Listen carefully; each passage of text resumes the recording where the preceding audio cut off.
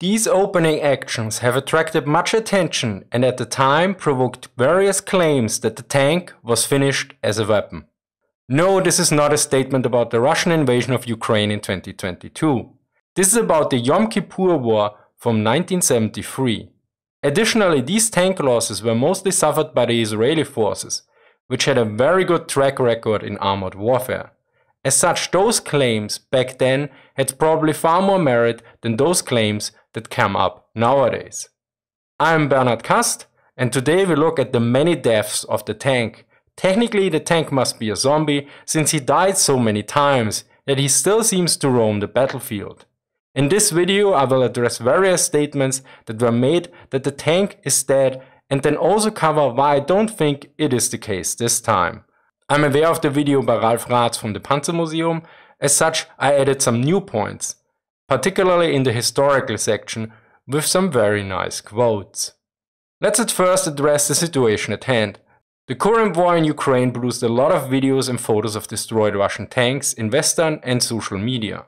It also made a lot of people overnight experts in military matters, tactics, foreign policy and many other things.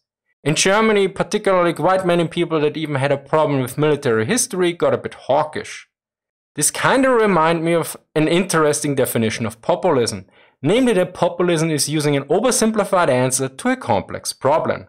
Or in our case, people talking about the end of the tank that probably could not tell the difference between a badly drawn rock and a Panzerkampfwagen 3 Ausführung L. So let us look at some of the various factors at play in Ukraine in the last few weeks. First off, for various reasons like weather, knowledge of terrain, maintenance and capabilities of vehicles, and likely other factors, Russian tanks stuck quite a lot to the roads, at least in the northern parts of Ukraine. This of course leads to higher losses, particularly if your enemy knows the terrain rather well. This is particularly important for artillery fire. To quote a US regulation from 1991 intended for field artillery support teams, one of the key requirements for the delivery of accurate predicted fire on a target is accurate target location. To successfully perform his duties, the observer must be able to determine an accurate position of a target on the ground. We can assume the Ukrainian military did this, particularly for all important choke points and likely many other locations as well. Thank you to Andrew for pointing this out. This, by the way, is nothing new. The Finns prior to the Winter War mapped out large portions of their country for artillery, something I covered in this video. Second, generally in war it is better to make sure an enemy vehicle, particularly one that is as dangerous as a tank, is destroyed. As such, the question must be asked how many of these tanks were actually abandoned beforehand and or hit again after they were already out of action. Third, abandoned tanks that are captured outside of combat by tractors or otherwise are not really combat losses. Those are abandoned vehicles, and this has a lot to do with maintenance, logistics and morale, but very little with tanks itself. If you have bad maintenance, logistics and morale, basically every weapon system will perform badly in and outside of combat.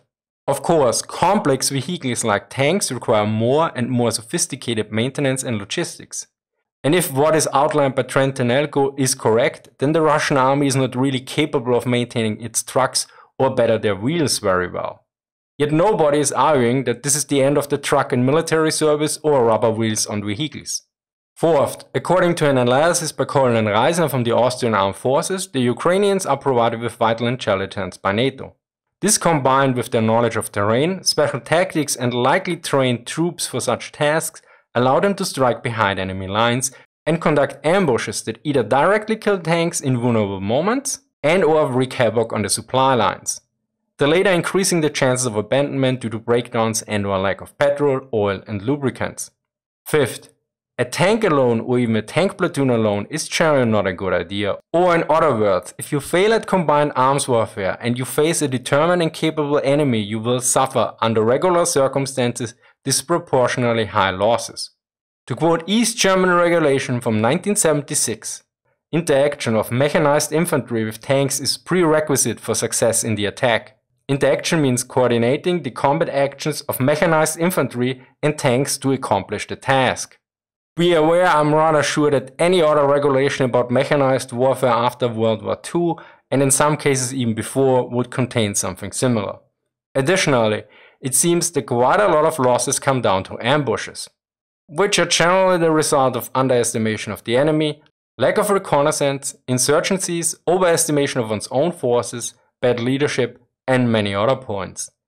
Tanks are vulnerable in ambushes, that was always the case.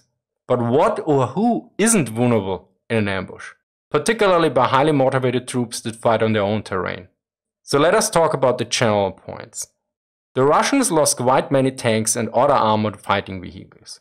Their reaction to this is quite interesting because it seems that some people either don't know what war is or that vehicle losses, particularly tank losses, are something ordinary in war. Let us look a bit at the Second World War. In terms of Sherman losses, from June 1944 to April 1945, Zaloga notes a total of 4,295 tanks for the US forces in the European theater of operations. So this was for 11 months, so about 390 tanks per month. Now, of course, as mentioned in the previous video, comparisons between the current war and world wars are a bit of a problem since the scales are vastly different, and particularly nowadays far more equipment is mechanized. Yet this point is about the fact that tanks get lost in combat all the time. And we should add here that the US losses were likely on the lower end as well. To quote Alaric Searle about Soviet losses, if we consider the armor loss rates in the Great Patriotic War, Red Army tank and self-propelled gun losses have been given in an official Soviet report of 1988-89 as follows. For 1941, beginning of 22nd June, 20,500.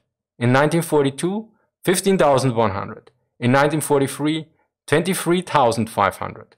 In 1944, 23,700. And up to May 1945, 13,700.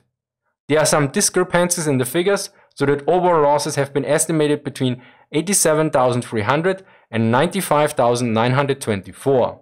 One Russian authority, Krivoshev, gives the total number of irreplaceable tank losses at 63,229, whereas Steven Zaloga gives the figure of 83,500 as the total number. But it has never been clear whether the figures for irreplaceable losses include the number of Land-Lease tanks. Of course, someone might blame this on German tanks and anti-tank weapons, but I got you covered here. So let us look shortly at German tank losses during the invasion of Poland. Germany deployed about 2,859 tanks, of which 674 were knocked out, which means 23.6% losses. 217 or 236 of these were irrecoverable losses depending on the source. So 7.6% or 8.3% lost. And keep in mind that the Polish army had a limited number of tanks and anti-tank weapons. Tanks were concentrated in specific divisions. Germans had air superiority and various other advantages as well. In short, in war tanks get destroyed. Lots of them. And far more people get killed. This might sound like Captain Obvious, but it seems a lot of people seem to have forgotten the first and even the second part. Needless to say, tanks were and likely never will be invulnerable. This is probably not news to you, but there seems to be quite many people that probably should do a bit more reading and less talking. But I already hear some typing in the far background that there's something completely new in this conflict, namely that the Ukrainians were able to capture so many tanks. Well, actually no, this is not something particularly new. The Germans in World War I had more captured tanks in their service than they produced themselves. And then there was also the Winter War. For its part, the Finnish army captured a total of 600 armored vehicles and the recovered T-26 became its principal tank. Since we got that flank covered, let us move on to the more chronological part of this video. Let us look at the various end-of-tank arguments and assessments about tanks in terms of combined arms warfare. This should provide a better understanding of the weapon system tank as part of armed forces compared to seemingly simple weapon that is looked at without any context nor understanding of military doctrine. So let us start in the First World War. Since some people state that the tank is obsolete, finished, too expensive, this basically implies that the tank was effective and or cost effective at other times. About the First World War, the German military historian Markus Pöhlmann notes, "Success with tanks, this had been the bitter lesson of the Allies in 1917, was not achieved by the mere massing of vehicles alone, but by their careful integration into the principles of industrialized mass warfare, which in turn the weapon itself was beginning to change." In other words, without proper combined arms warfare doctrine, your tanks will not be particularly effective if you fight a proper enemy. Similarly, the American scholar Mary Haybeck notes, analyses of battles in which tanks had taken part showed that even in those clashes in which the tanks had been mostly successful, German troops had been able to blunt the assault, bring artillery to bear, and retake lost ground. Let us move to the interwar period. Here the first strong statements about the tank being obsolete shows up. One was by Major General L. Jackson, Master General of Ordnance, in December 1919 at the Royal United Service Institution. He noted that the tank proper was a freak. The circumstances which called it into existence were exceptional and are not likely to recur. To some, evidently, the usefulness of tanks was confined to trench warfare, and the latter was not expected to occur again. Of course, the cost argument also comes out. For instance, the German memorandum from 1925 noted, recognized that the expensive weapons like tanks were something that only rich nations could afford, especially given the poor track record of armor during the last war. What definitely changed during the interwar period was that dedicated anti-tank weapons were built in larger numbers. During the First World War there were dedicated anti-tank weapons like the anti-tank rifles, which had a limited effectiveness. In late war the first dedicated anti-tank guns showed up, but they were not that common. For this and other reasons there was a heated debate as discussed in an article by Walter Nering about anti-tank defense from 1936. Nering later became a Panzergeneral. The various thoughts about the armored branch are shown in the dispute of opinions of the military journals of all countries. They cause confusion so that the layman cannot distinguish whether the armored fighting vehicle is really a moving coffin, as someone wrote recently, or represents the weapon whose appearance on the battlefield guarantees decisive victory, as again others maintain.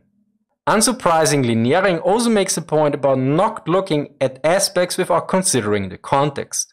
They overlook Scharnhorst's stern caution, one must not consider the individual objects without the whole. One of the most important German publications about the tanks in the interwar period was from the Austrian Fritz Heigl. His Taschenbuch der Tanks, basically a pocket book about tanks, was even republished by the German army.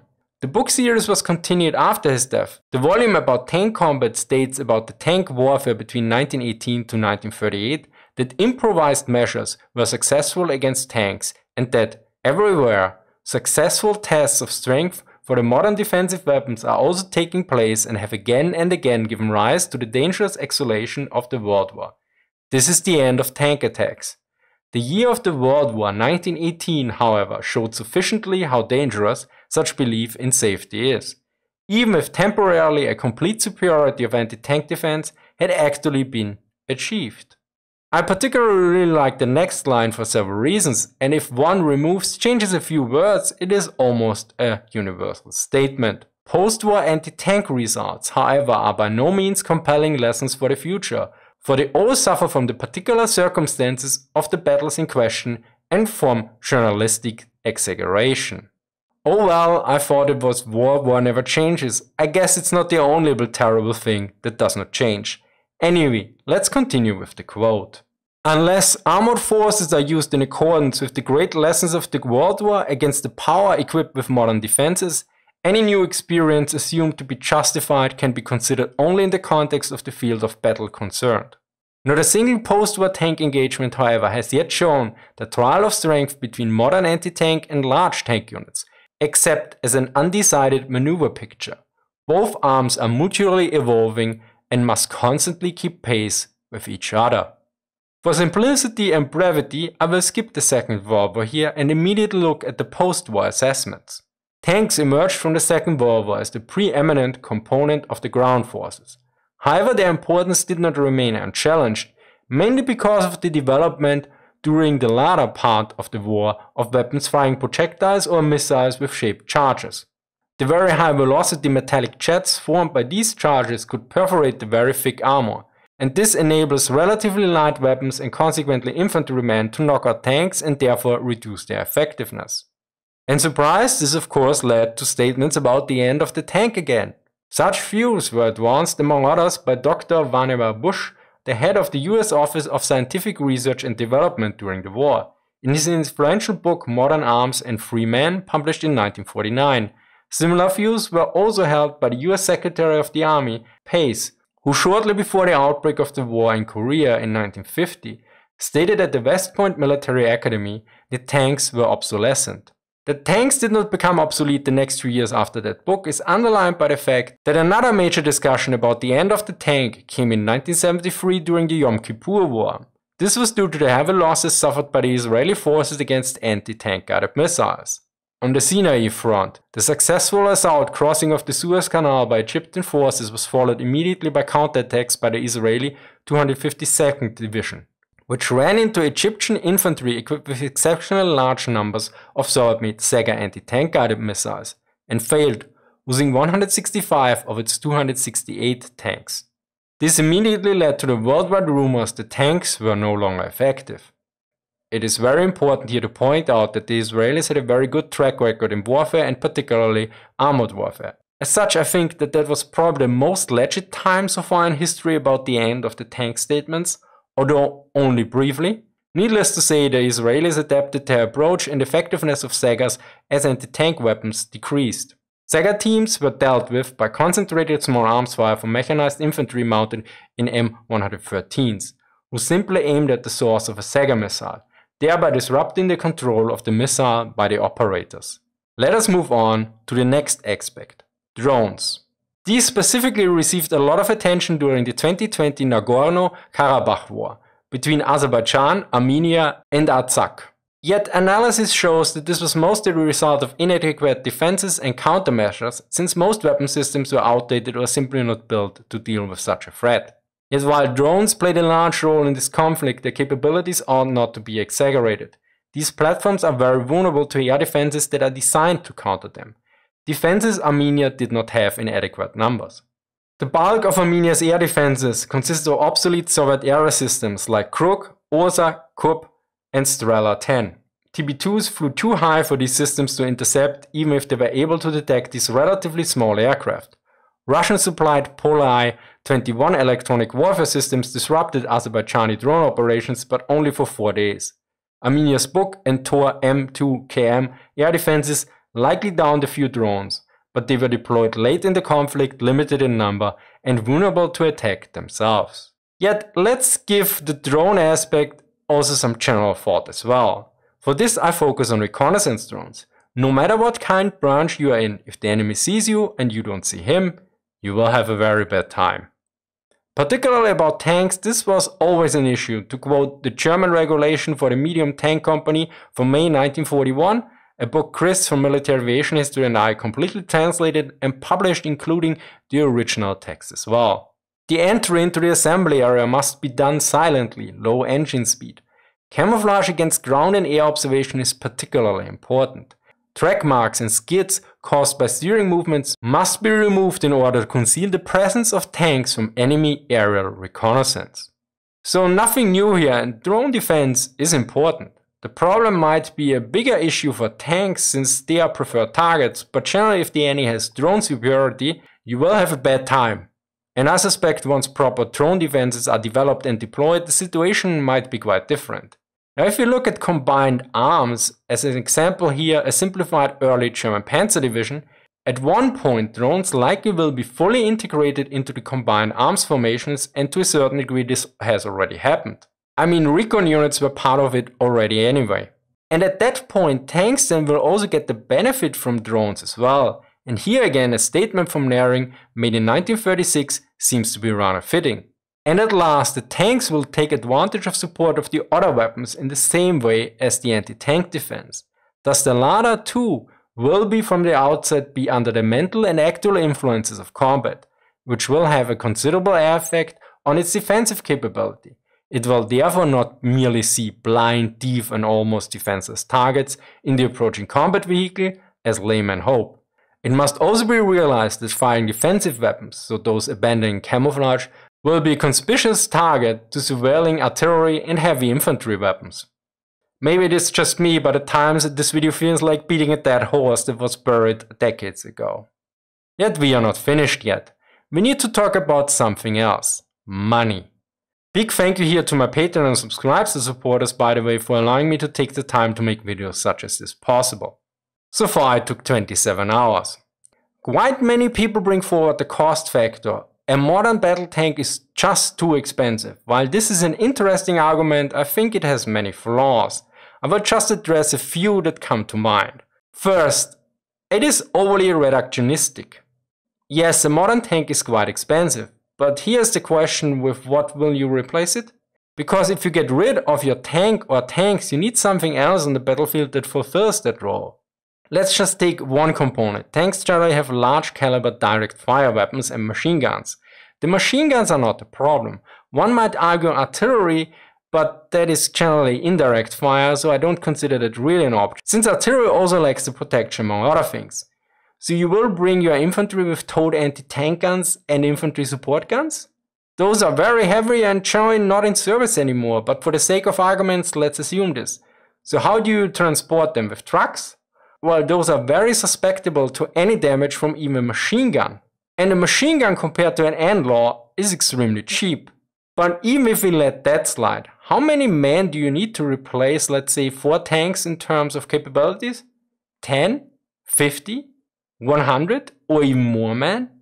I don't know, but here it gets complicated, because how much does the training equipment and everything else for these guys cost? It is still probably cheaper than a tank, particularly if you look at the fuel and anything. But then again, you need vehicles for these guys. If you go with regular infantry fighting vehicles like the Bradley, BMP-2, Marder or even the Puma, it gets expensive again, and these infantry fighting vehicles, if they run into a bunch of tanks, even older ones, they can actually decimate your infantry fighting vehicles as well with their main guns. As you can see, the simple approach of comparing cost is flawed, since we are talking about dozens, if not hundreds or thousands of factors. We are not talking about removing a single item from your monthly cost, like a newspaper subscription, a Steam game, or 10 cups of coffee. We are talking about removing an important component out of a complex system that needs to be replaced in one way or another. Second, a tank is actually very cheap if you compare it to a modern fighter jet, or let alone a warship. Simply put, a fighter jet costs usually about 10 times as much as a modern tank, at least for the United States.